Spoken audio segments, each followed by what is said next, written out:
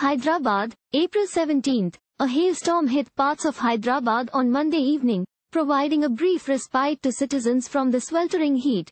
Some areas in the old city and central parts witnessed hailstorms. Citizens busy for Ramzan shopping in markets around historic Charminar were surprised as the sudden showers brought ice pellets. Roads in a couple of places were covered by a white sheet of hailstones. Nampally, the High Court, Gosha Mahal, Begum Bazar and Bahadurpura areas also received hailstorms. People were seen playing with ice pellets. Some other areas experienced rains with strong winds.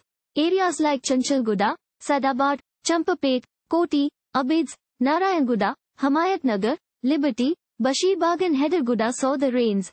Stagnation of water on roads hit movement of traffic in some areas. People returning from offices and workplaces were stranded due to unexpected rains.